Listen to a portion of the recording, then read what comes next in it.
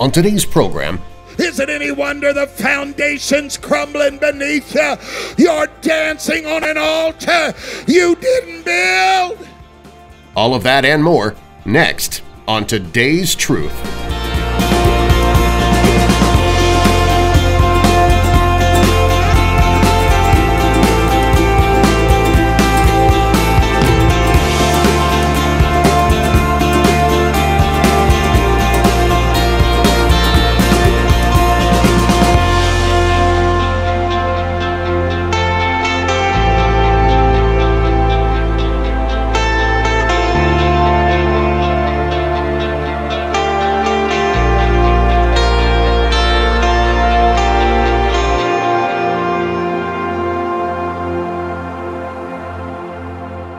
First Kings, it is good to be here. To the sound folks, this is my 15th or 16th week in a row out, plus pastoring my churches. My voice is a mess. Physically, I'm exhausted. Emotionally, I'm spent. But spiritually, I'm tapped in. And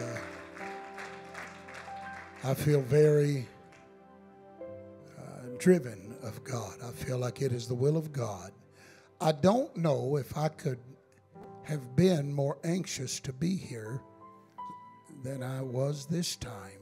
Probably more so than ever before.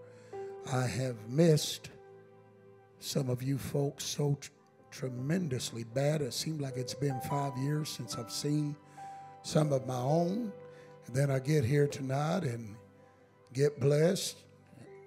See all of them, or near all of them. Then Brother Doug, Sister Ashley Smith, Brother Horton said, it's amazing what a humble spirit Brother Doug Smith's got. He's got such a proper spirit. I said, yeah, that's hard to believe considering who his wife is. She, I can pick on Ashley. You don't want to around me, I promise you. I love her. She comes up almost to my kneecap now. Here, I was laughing, telling them they first come to our place. I think Brother Doug will remember it. She wanted a picture with me and my two sons. Honest to God, it looked like the U.S. basketball team, Olympic basketball team, and she was like the mascot or something. She just...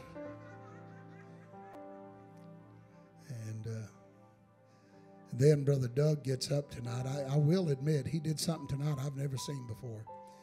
I've never seen anybody in my life quote half the Bible just to take up an offering.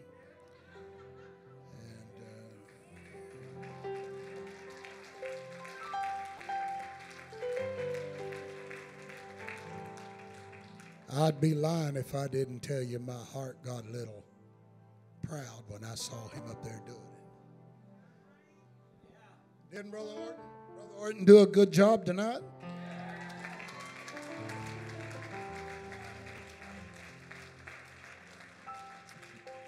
I wondered why some of you brethren looked at him so funny when he said it'd be done that quick. Ha ha, he did it.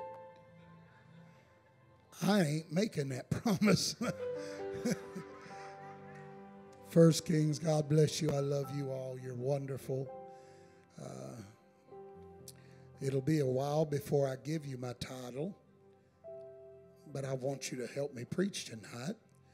I admittedly am going to preach a message that I had another preacher.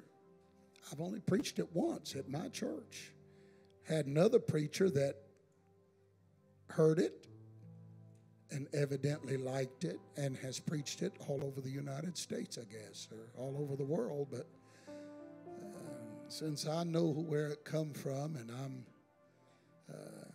the originator, I think maybe I got a right to preach tonight to the precious church of God. 1 Kings chapter number 18, verse number 25. 1 Kings chapter number 18, verse number 25. And Elijah said unto the prophets of Baal, watch this. I don't mean me drinking the water, I meant the scripture. said to the prophets of Baal, choose you one bullock for yourself and dress it first. For you're many, and call on the name of your gods. Put no fire under. And they took the bullock which was given them, and they dressed it and called on the name of Baal from morning even until noon, saying, O Baal, hear us. But there was no voice, nor any that answered. And they leaped upon the altar which was made. Hang on to me now. We gonna get there. Y'all might trust me. I don't mind pulling the wagon, and I don't mind you riding the wagon, but don't drag your feet tonight. Bible said they leaped upon the altar which was made. And it came to pass at noon that Elijah mocked them and said, cry loud, for he's a God. Either he's talking or he's pursuing or he's in a journey or maybe the dude's asleep.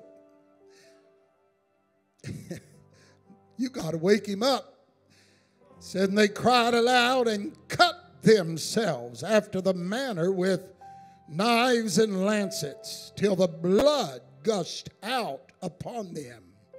And it came to pass, when midday was past, and they prophesied until the time of the offering of the evening sacrifice, that there was neither voice, nor any to answer, nor any that regarded. Watch. And Elijah said unto the people, come near unto me. And all the people came near unto him, and he repaired the altar that was broken down. Are you going to help me preach tonight? Would you lift your hands up and ask God to touch us right now?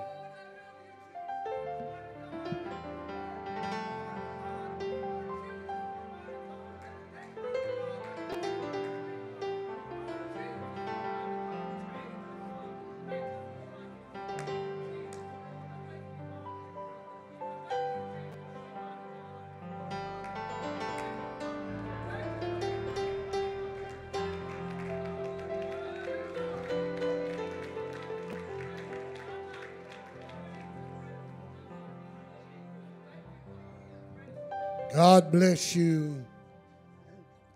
You may be seated. If you'll bear with me, I'm going to need a little runway to get this jet airplane off the ground tonight. Obviously, those of you that are familiar with this story understand that it pertains to the showdown between the prophet Elijah and the prophets of an idol named Baal. We know about the challenge, and we know how, despite even cutting themselves, Scripture says their idol was incapable of answering them.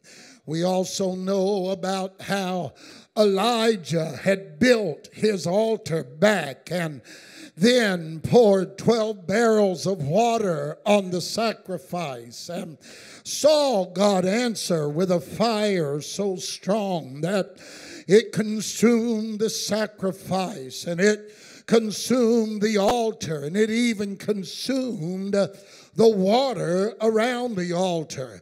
But for most of us, I don't need to tell you that because, well, we know the story. This is one of those stories found in the Bible that we've heard from the days of our primary Sunday school class, and yet, because of its familiarity, it would be easy for some of us to say, well, I've already heard that story 100 times, but I find that even in my own personal study of God's Word, some of the greatest lessons that I've encountered and uncovered are those hidden lessons that sit silently in the background of some of those more obvious lessons that a passage places in our hands. I've made the statement to a lot of preachers in a lot of places that no scripture can be sufficiently exhausted until you've preached it from 100 angles and touched it from every person's perspective. Now, there's a fancy term for that. It's called interpretive latitude, and it means that you can take certain liberties with biblical stories by using your imagination to survey the story from every individual's perspective. For instance, we've all heard the story of the 10 lepers that come to Jesus only to hear him say, "If you need healed, I'll heal you. Go and show thyself to the priest." And as they walked, they all began to notice that their leprosy had vanished.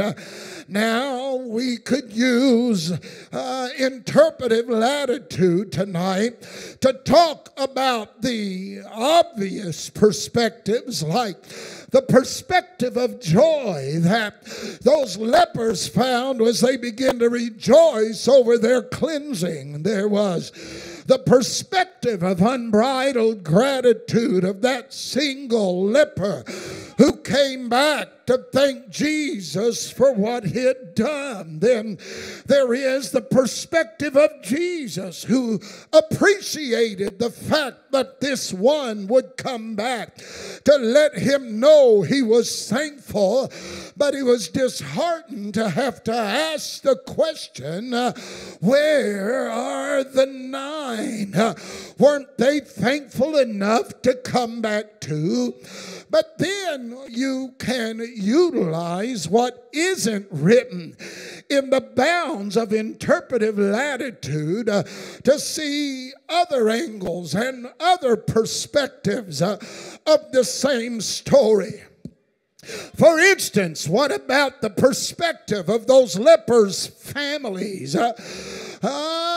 Those that were healed, how did their families react? Were the families thankful? Did they want to find Jesus and tell them how thankful they were? What about the perspective of the high priest? I wonder what he thought when he heard this Jesus he hated so much had healed all those lepers. Now, was he hesitant to speak ill of Jesus, knowing that this man had dominion over every disease? I guess that what I'm trying to say to the church tonight is that most every story in your Bible has scores of perspectives, and thus it has an endless supply of messages and lessons that can be preached from any given story. Sometimes all it takes is a little reasoning to uncover those silent facts that are begging you to be discovered. I don't mind telling you that it's him, that light. You're going to find the core of God's message that he has sent me to this pulpit with tonight. Again, in any given story, there are literally dozens of lessons to be learned and facts to be revealed. In fact, the story from which our opening text is derived tonight is absolutely rich with facts. It's rich with things that it can impart to a hungry soul's life. This is exactly why you can never pick up your Bible and write off any passage in that book, because there's something there. God said you don't want to change one jot or one tittle. The Bible said that the word of God is good for reproof and rebuke and exhortation. Not one word of his word is going to pass away. Somebody shout amen. So these priceless things sometimes are hidden in the background, just like in this story of Elijah and the prophets of Baal. And they're just waiting to be invested in your walk with God. Tonight, if God will help me, I'm going to invest one of them in you. Understand, there are some obvious lessons in the story.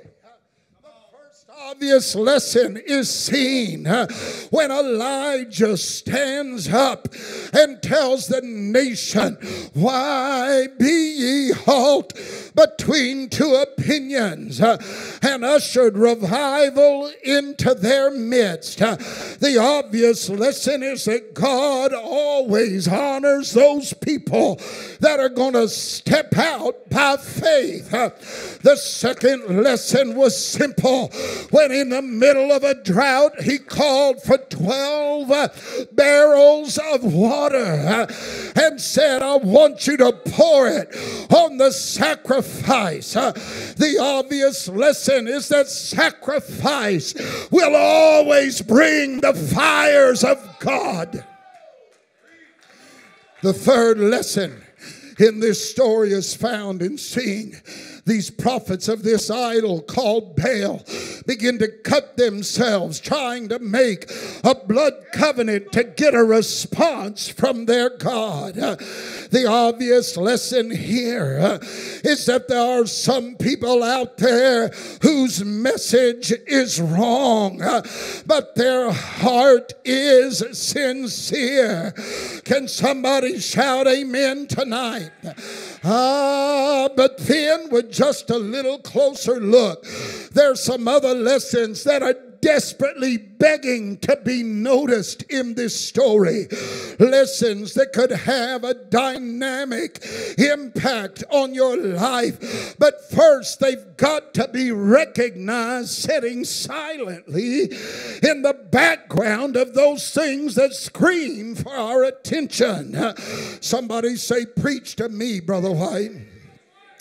Let me tell you what I'm talking about. It would do us good to notice tonight one of those hidden lessons is that Elijah built his altar before his faith was put to the test. He didn't wait until all hell broke loose and said, I think I'm going to go try to build me an altar. No. He said, I'm going to build my altar, and God's going to stand with me as I go through this thing. Ladies and gentlemen, it's seldom noticed, but if you read the story carefully, you find that before Elijah allowed the prophets of Baal to go first, he had already built the altar to the Lord there. It'd be wisdom for everybody in this sanctuary tonight to understand that somewhere before your faith is put to the test, and your faith will be put to the test, you better have built an altar in your world. That altar's gonna be there through the storms of life, and without that altar, you're gonna be tossed about with every contrary wind. You need an altar before your faith is put to the test.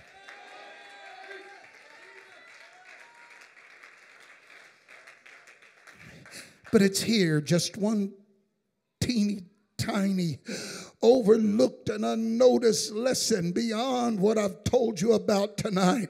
I've got to take you into the heart of my message.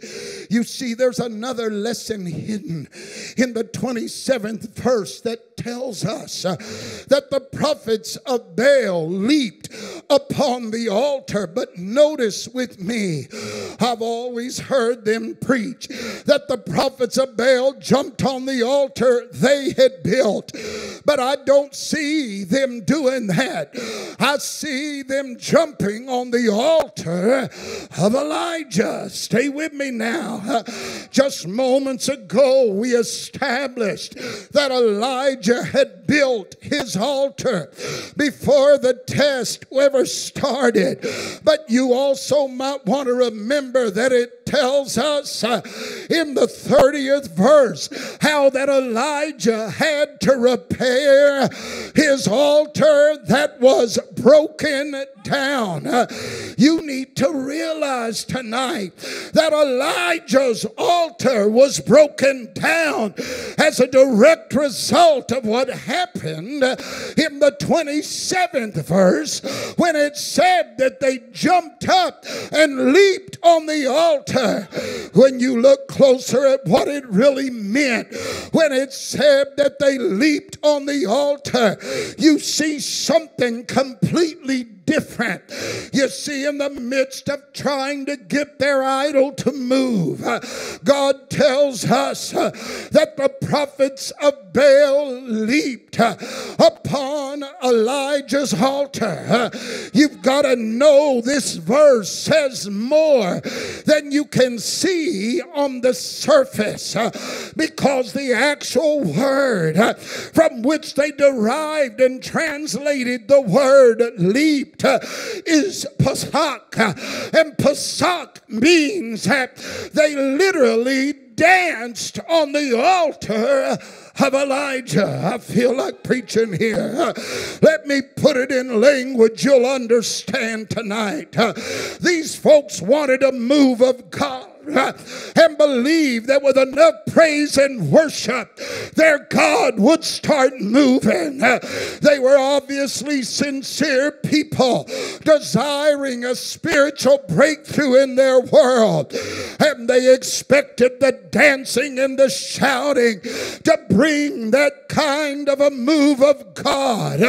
But their efforts to see a spiritual move of God was futile and useless, because they wanted a spiritual experience and a divine manifestation, but they wanted to get it by dancing on altars they hadn't built.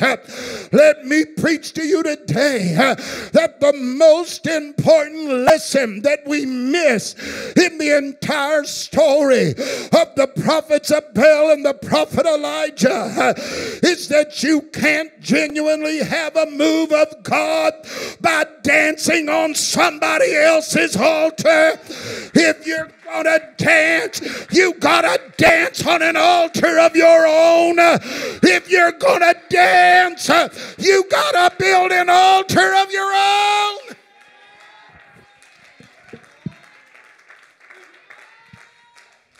So I'm in your pulpit tonight. Come here just to stir up the devil. I want you to understand, I've come to preach from this subject tonight. Don't dance on altars you didn't build. Can I proclaim to you tonight, there was nothing wrong with dancing in pursuit of God. We do the same thing. I find nothing wrong with their sincerity. How many of us are sincere enough to try to cut yourself and make a blood covenant with God? I find nothing wrong with their passion. I would to God that some of us had enough passion to pursue a God we can't feel. But outside of their God being an idol, the only thing that separated them from a spiritual manifestation they wanted was that they were dancing on altars they didn't build. But God honored Elijah that day because Elijah said, I built this altar. I know this altar will stand. I took care of this altar. Ladies and gentlemen, Elijah built his altar on a relationship with God.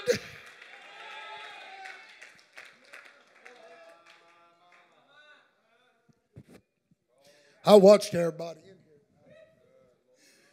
getting all excited. God, I wish I was skinny.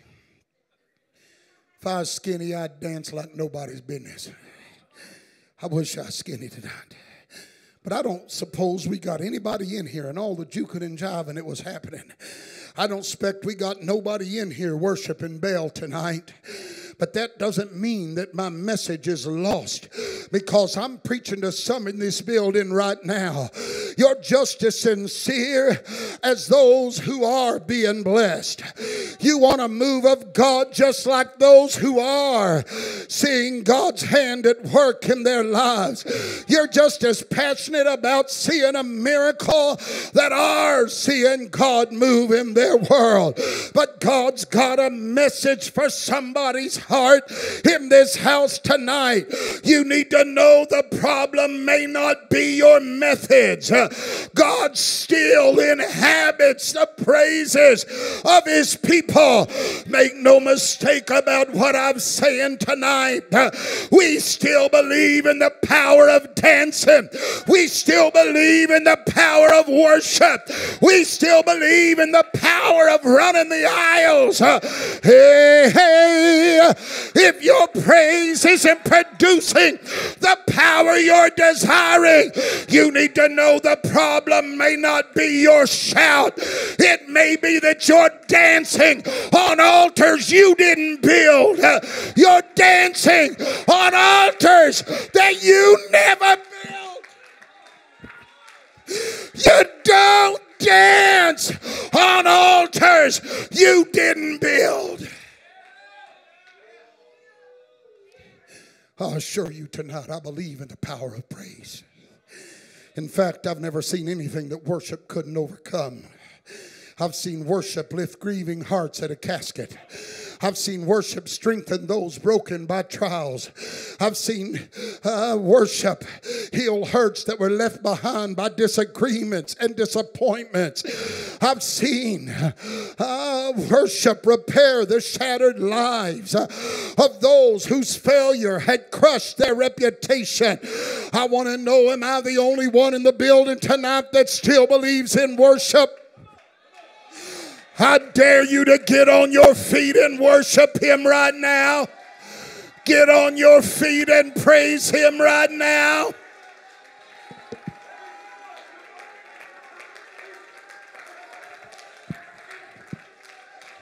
Oh yeah, we believe in worship. I might as well tell this congregation, I know a little something about your church. I know a little bit about your church and your church. So let me just tell this congregation, when I consider both the blessings and calamities you've come through, I'm of the opinion there is no excuse for anybody not to worship God.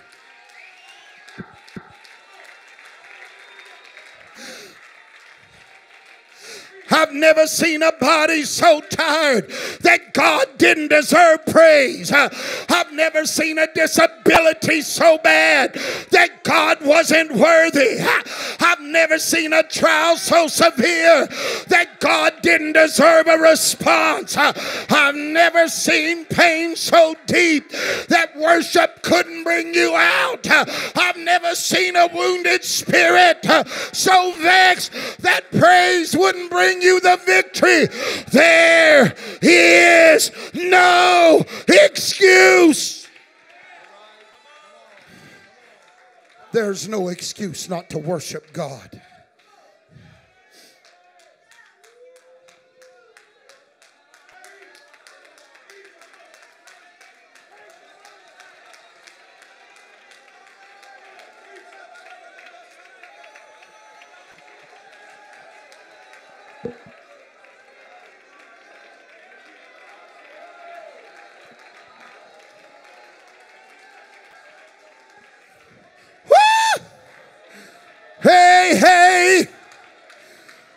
got an idea.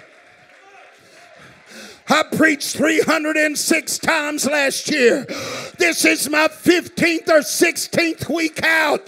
They've tried for 2 years to get me to get knee replacements because I'm bone on bone and the pain is unrelenting.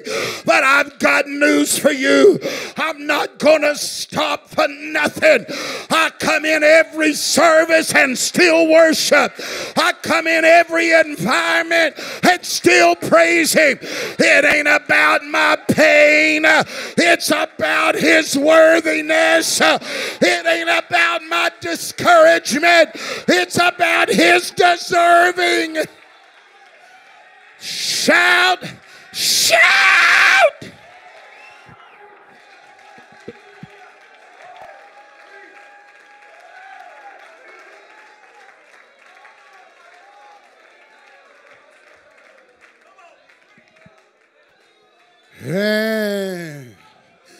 And you might as well know that really worshiping God means sometimes you got to go beyond a single amen every third sermon. Sometimes really worshiping God means you got to go beyond clapping your hands twice, whether God deserves it or not.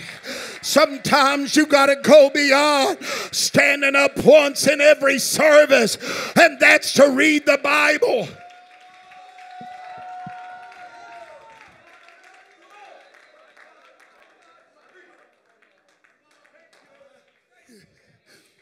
Our church is growing to the place. Sit down, sit down. Our church is growing. We've just about doubled in the last couple of years. And we've got to where we have to utilize chairs like that every now and then. And we used to have to use chairs all the time. Didn't have the pews we got now. And we got new people coming in. And it's kind of funny. We move chairs off them, but that's not a problem for some of my saints. They just find the one that's molded to the perfect shape of their backside, and they sit down right there because that's their pew. They sat down 37 years ago and ain't never stood back up since. And if they have to get another one, they just find one as far away from the altar as they can go. Every now and then you got to get something inside of you that says, I got to worship. You got to do more than lift one hand and say hallelujah under your breath to make it look like you're praying. If you're a worshiper, there's coming a time you got to get carried away and forget who's sitting around you. Forget the visitors on the back row. And you got to get a spirit that says, get out of my way. I'm going to dance whether you like it or not. Forget everything else. I'm going to run these aisles because God deserves it. I don't care if you worship or not. I can worship by myself. Don't get me wrong tonight. I'm not preaching against shouting or worshiping God. You need to worship God, but your worship alone won't keep you if you're dancing on altars you didn't build. Can I preach about Moses and Korah a little bit here right now? I think I got a little something I can tell you here. You see, we know there was a conflict that arose between Moses and Korah. Stay with me. But sometimes we don't see why that conflict arose between Moses and Korah. The Bible lets us know that Korah didn't believe in spiritual submission to a pastor. He felt like he ought to be able to be his own man of God. But Moses didn't. Watch. Moses didn't have that problem. Moses submitted himself to a man named Jethro. Moses had already built that altar of submission. But watch what happened. The Bible tells us it all came to a conclusion when Moses stood in the door of the temple and Korah and his followers stood out before him. Look at what the Bible says. The Bible said that Korah and those 250 men with him, all of them had censers in their hands. Censers. They'd burn incense. It was a type of worship. Woo! 250 people all worshiping at the same time. Korah and 250 of the people he had influenced all worshiping at the same time. Sure, they were all worshiping, but suddenly the Bible tells us that the ground, the foundation began to crumble beneath them. And before it was over, the earth swallowed up Korah and 250 of his followers. Are you listening to me right now? Look at how God described it. The Bible said that God slew 250 men that offered incense. God said they may have been worshiping, but I judged them anyway. And when it spoke about their deaths, the Bible quickly tells why God judged them when he called them the censers of these sinners.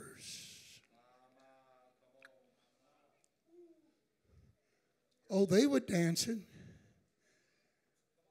but they were sinners.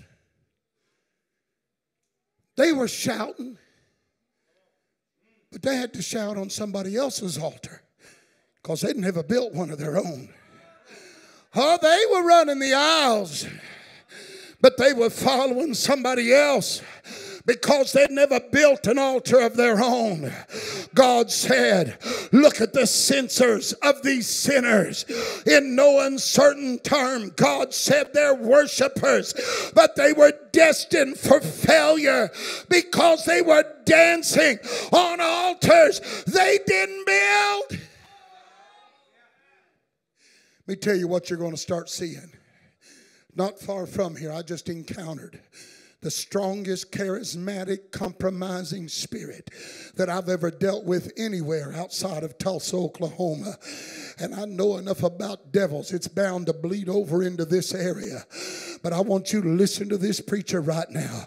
Even the religious world is starting to see their compromise crumbling beneath their feet because they've learned how to dance on altars they didn't build.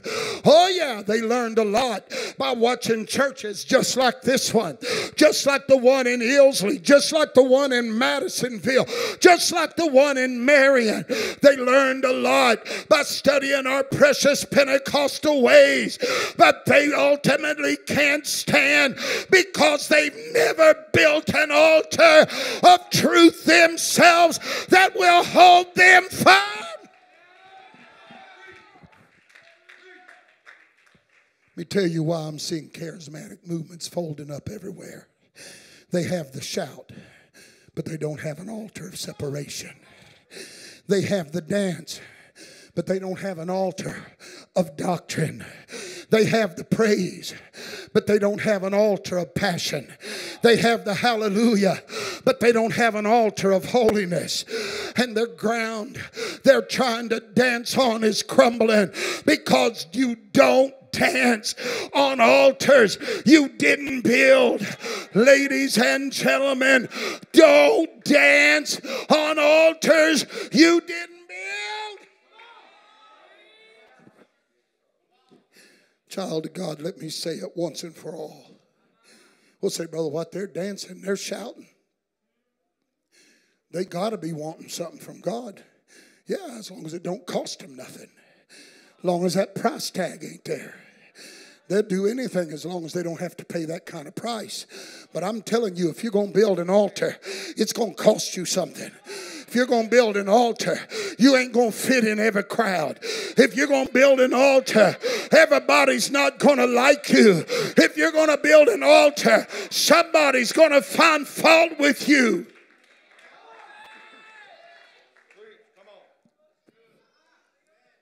Watch. Watch. Well, Brother White, they're dancing and they love God. And if they're dancing and love God, I guess they probably are going to go to heaven anyway. I'm going to tell you right now, everything that dances ain't sanctified. Seems to me like I heard about a girl named Herodias that decided to dance in front of a pagan king. She wanted something spiritual. She wanted the head of John the Baptist cut off and brought to her on a silver charger. I'm sorry, you can't have what you want if all you've got's a dance without an altar. Hey, she did it because she was destroying something. I'm not talking about destroying anything. I'm talking about building this kingdom, building a church in this city. We've got to have revival.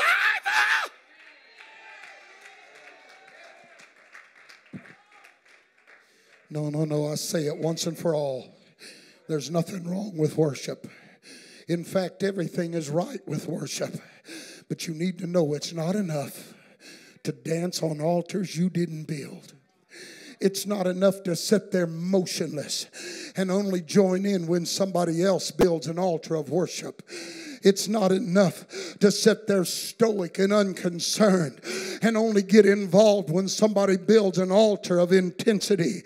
It's not enough to stand in this house, eat up with indifference until somebody builds an altar of travail that drags you to an altar. Is it any wonder your world's falling apart? Is it any wonder the foundation's crumbling beneath you? You're dancing on an altar you didn't build.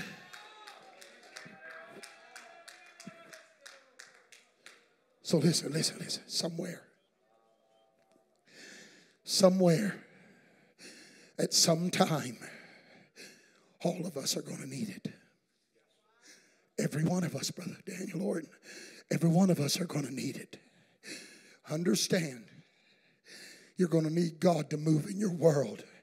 And to get that kind of move of God, you need to be dancing on an altar you've designed and built to carry the weight of your problems.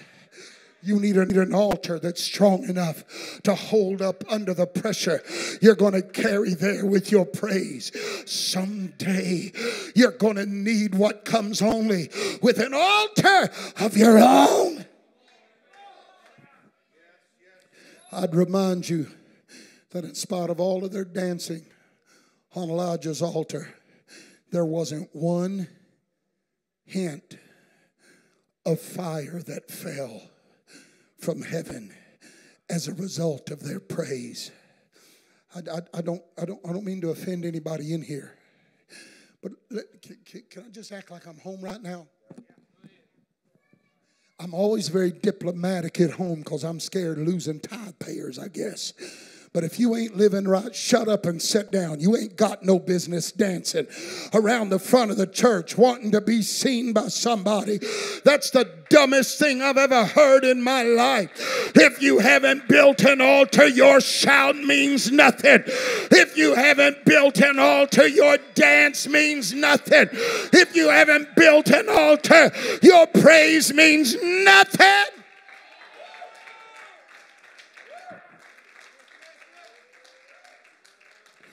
Just a few weeks ago, we was in the middle of church preaching. Woo. I mean, I was gut preaching. It was one of them nights. Brother Henry felt like everything was hitting on all 8 cylinders. Her at my size, 10 cylinders, and maybe 12 cylinders with my size. I don't know. Everything was hitting on all cylinders. And all of a sudden, I see my phone start flashing. They know better than call me in the middle of preaching. Dumbest thing I ever heard in my life. I looked down. It wasn't a call. It was a text. What you guys don't know is my hearing aids connect to my telephone. I silence my phone so y'all don't hear it ring, but it still comes in my ears. God forbid I make a blooper, because both my sons, Nathaniel and Benjamin, are in a text room with Scott Graham and me. And if I make a blooper, all I hear for the next 10 minutes is do-do-do-da, do-do-do-da, do-do-do-da.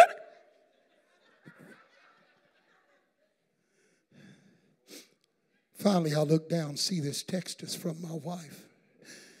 She said, there's an elder, told me the elder's name, and said, family just called and said it looks like death's going to take him. He's at the point of death. He's got what they were calling death rattles. He was sucking air, breathing like 4 times a minute, and he's trying to survive. And within moments, we stopped the service. When I read it, I couldn't get away from it. I didn't care how much I was in the middle of preaching. Nothing mattered more than that person. So we stopped everything in our service. And when we stopped everything in our service, we began to pray. And when we prayed, the fire of God fell, and it answered our prayers. And not only did he live, but he got out of the hospital and was a glorious miracle. But let me ask you a question.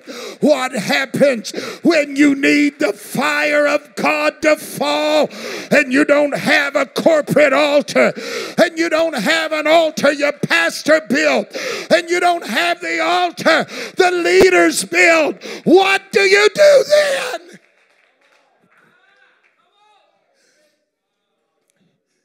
What do you do when you need the fire of God to fall, but there's not an altar that you've built that can carry you? I feel the Holy Ghost beginning to set down. Trust me, there's coming a day when you are going to need the power of God in your world. The church ain't going to be there with you. The congregations, you know what it's like, son. You just went through it yourself. You wasn't expecting it, son, but it was there. What you going to do when the congregation's prayers aren't there to help you? When the strength of your altar won't be enough to beckon the fires of God? What will you do then? There's coming a day.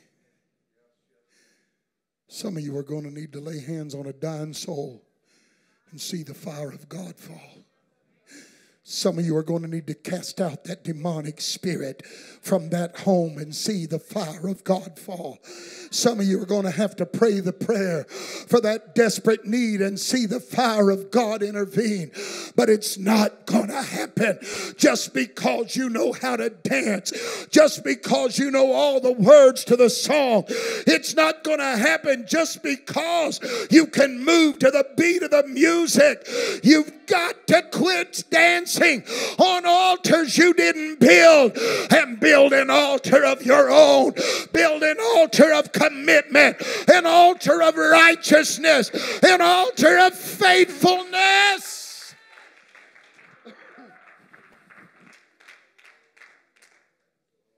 Uniquely, it's a common theme throughout the entirety of the Word of God. For instance, let me give you one. They took handkerchiefs from the body of Paul, and people were healed that weren't even in the building where Paul had wiped his old bald head to get the sweat off with a handkerchief. They weren't even there.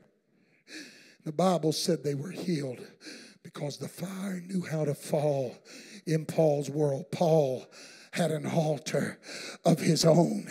He had an altar of dedication in his own life. But watch! Standing on the outskirts of the Apostle Paul was a man known as Simon the sorcerer. He said, I got good money here, Paul. Here you go, Paul.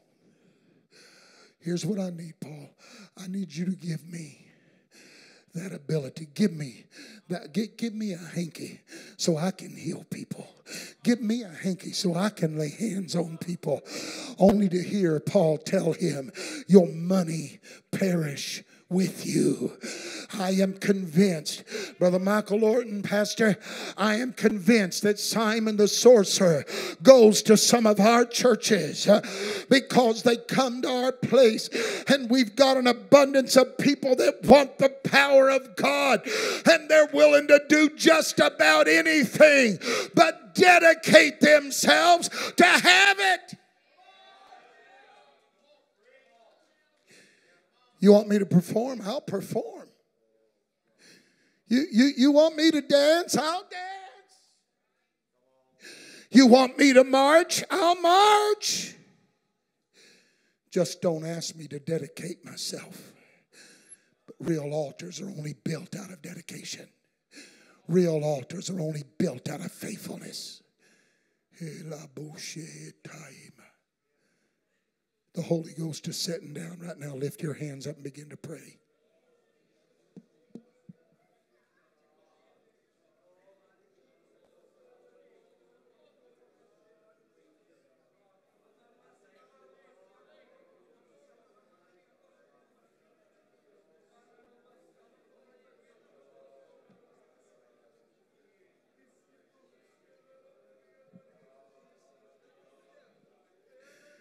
I am convinced, buddy. I'm convinced, buddy, that the fires of God are never going to fall in anybody's hands if those hands haven't been busy building altars to support their worship. Altars that can support their dancing.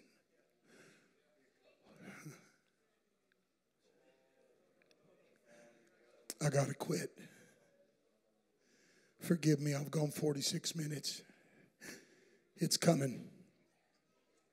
Maybe tomorrow, maybe next week, maybe a few weeks from now. And you'll probably be home by yourself.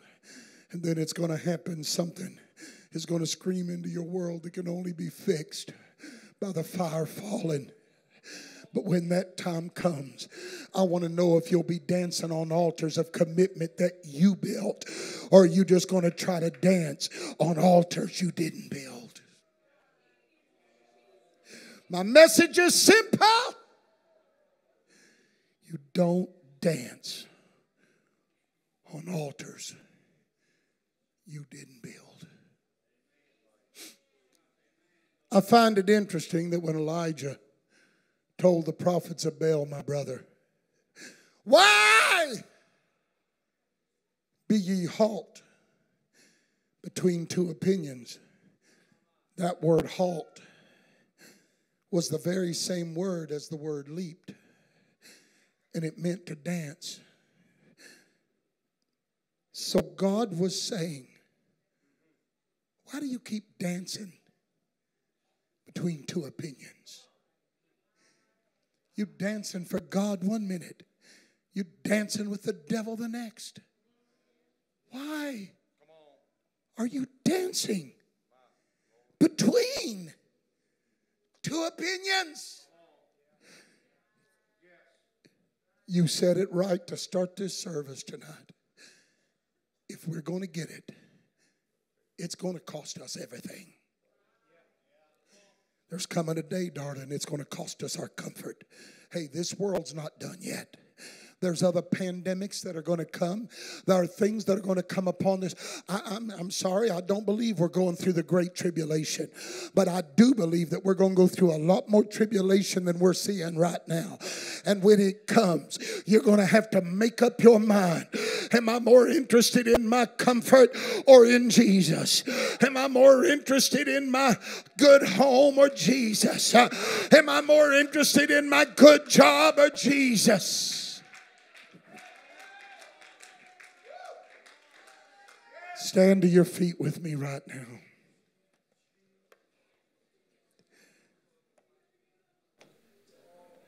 Gifts of the Spirit are very close to us now. Conviction is in this place. Somebody in here, I love your worship. Pastor, I love your worship. When I come here, your worship team, I always get my old legs doing that stuff. And I love the way y'all preach with me. I love the way you folks love me. I want you to know how much I love and appreciate you. But hear me and hear me well. None of it matters if you're just dancing on somebody else's altar. God is calling this church tonight. God is calling every individual from every congregation represented. God's calling every one of you tonight to start building an altar that'll support everything you want in God. But you're going to have to build your own altar. You can't dance on altars you didn't build. I don't know if music needs to come. I just feel like somebody needs to pray today. Why don't we all just find a place to touch heaven?